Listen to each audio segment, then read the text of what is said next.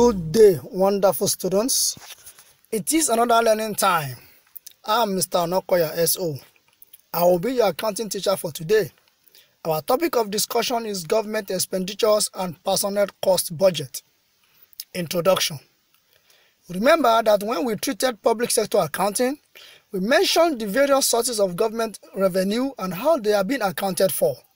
Today's topic will take us to the various items government can spend its revenues on, how they are categorized, and various terminologies that are used for them. We will also look into how budget for government personnel and employees are accounted for. Therefore, at the end of this lesson, you should be able to 1. Differentiate between the various classes of government expenditure. 2. Expatiate on the meaning of the various terminologies used in government expenditure. 3. Prepare personnel cost budget. Government expenditure can be defined as the sum total of all expenses of the government.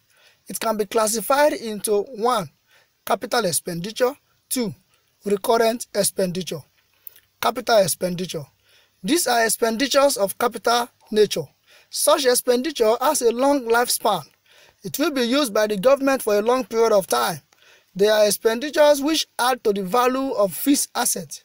They can either be general capital expenditure like building, road or rail construction, building airports, etc., which are for general use, or special capital expenditures like buying of motor for president or governor, furniture and equipment for specific purposes. Recurrent expenditure. These are the costs of running the day-to-day activities of the government departments. These are wages and salaries, transport, maintenance of buildings, purchases of drugs for hospitals, etc. It comprises of A. Personnel cost. B. Overhead cost. Personnel cost comprises of personnel emolument of those employed by the government. These are basic salary, rent, transport allowances, etc. Overhead cost comprises of the day-to-day expenses of general nature and include general repairs and maintenance of utilities. Terminologies used in government expenditure. 1. Head. 2. Vote. 3. Warrant. 4. Virement. 5. Voucher. Head is the number given and restricted to each item of government revenue or expenditure for the purpose of allocation of revenues and control of expenditure. Under a head, there are various subheads which relate to the head. For example, personnel emolument is a head. Subhead under it can be basic salary, rent allowance, tax deduction, etc. Vote. This is the term given to the allocation of money made to a head. For example, if personnel emolument of a staff is 50,000 naira, the head is personnel emolument, the vote for the head is 50,000 naira. Warrant. This is the document that serves as authority for a government employee or accounting officer in the government to spend a particular vote for a head. Government officials cannot withdraw money without authority. It has various names depending on the purpose it is to be used for. It can either be general warrant, statutory warrant, virement warrant, or contingency warrant. Virement. A government official does not have the power to transfer an unused or excess vote allocated to a particular head in the budget to another head which vote has been exhausted. If it is done, it is called virement, and it is a punishable offense classified as misappropriation of fund.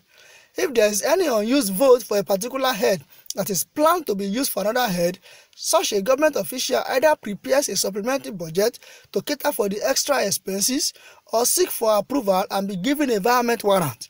For example, 10,000 naira was budgeted for repairs of motor vehicles and 12,000 naira was allocated for purchase of furniture. Assuming repairs and purchases are different heads, if the amount spent for repairs is 6,000 naira and remains 4,000 naira extra, and the money for purchase of furniture needs extra 3,000 naira, a government official cannot literally spend the 4,000 naira of repairs on the furniture. It is virement and it is a punishable offense. Vouchers.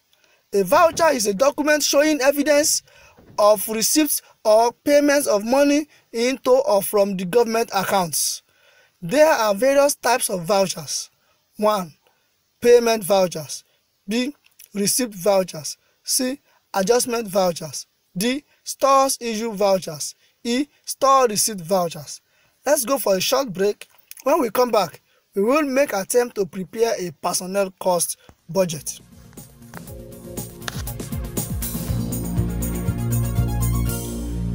You are welcome back. Let's take this question. Record in journal form the entries for the payment of salary to Mr. Ojulari, a level 2 officer, taking into account the following information. A. Salary per annum 18,000 naira. B. Housing allowance of 30,000 naira of basic salary. C. Transport allowance of 250 naira per month. D. Car loan repayment of 215 naira per month. E. Tax at the rate of 15% of basic pay. F. Water rate at 1% of basic. G. Repayment of advance of 15 naira per month. Solution. You need to first calculate all the allowances and payment of Mr. Ojulari per month. His basic per month will be 18,000 naira divided by 12 months, which is 1,500 naira. His housing allowance will be 30% of 1,500 naira, which is 450 naira. His tax rate will be 15% of 1,500 naira, which is 225 naira. His water rate will be 1% of 1,500 naira, which is 150 naira. The journal entries will look like this. Debit side, basic pay 1,500 naira. Housing allowance 450 naira. Transport allowance 250 naira. The credit side of the journal will have car loan repayment 215 naira. Tax rate 225 naira. Water rate 150 naira. Repayment of advances 15 naira. Cash 1,595 naira. If you do it very well, the debit side of the journal should total 2,200 naira, while credit side should total 605 naira. The difference of 1,595 naira is posted as cash. The cash figure is the net monthly pay of Mr. Ojulari, while the total of 2,200 naira is the gross pay of Mr. Ojulari. Let's take another short break. When we come back, we will solve another question on personnel cost budget.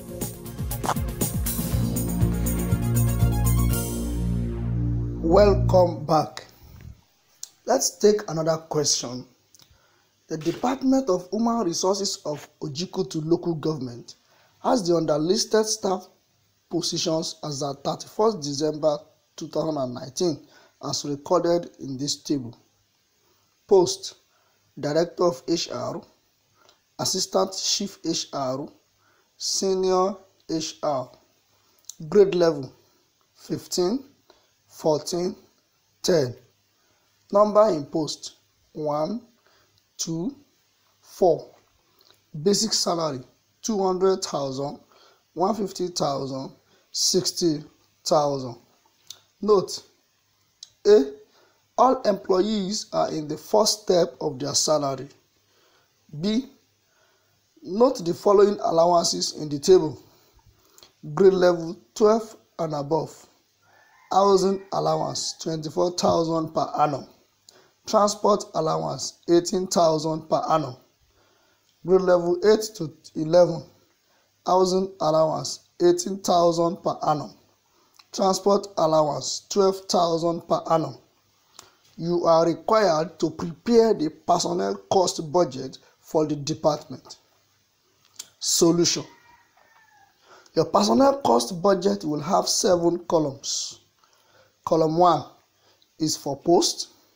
Column 2 is for grade level. Column 3 is for number in post.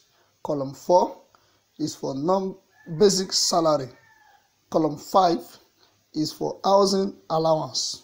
Column 6 is for transport allowance. Column 7 is for total. The first post is Director of HR. The grade level is 15. The number in post is 1. Basic salary is 200,000 naira. Housing allowance is 24,000 naira. Transport allowance is 18,000 naira. And total is 242,000 naira. The second post is Assistant Chief HR. The grade level is 14. The number in post is 2. Basic salary is 300,000 naira for the 2 persons. Housing allowance is 48,000 naira for the 2 persons. Transport allowance is 36,000 naira for the 2 persons. And total is 384,000 naira for the 2 persons. The third post is Senior HR. The grade level is 10. The number in post is 4. Basic salary is 240,000 naira for the 4 persons. Housing allowance is 72,000 naira for the 4 persons. Transport allowance is 48,000 naira for the 4 persons. And total is 360,000 naira for the 4 persons. If you do it very well, the total of basic salary should be 740,000 naira. Transport allowance column should be 102,000 naira. Housing allowance column should be 144,000 naira. And the total column should be 986,000 naira. This is where we are going to stop for today. Assignment 1. Differentiate between votes and head. 2. Expatiate on the term environment. 3. Differentiate between gross pay and net pay. Thank you for listening.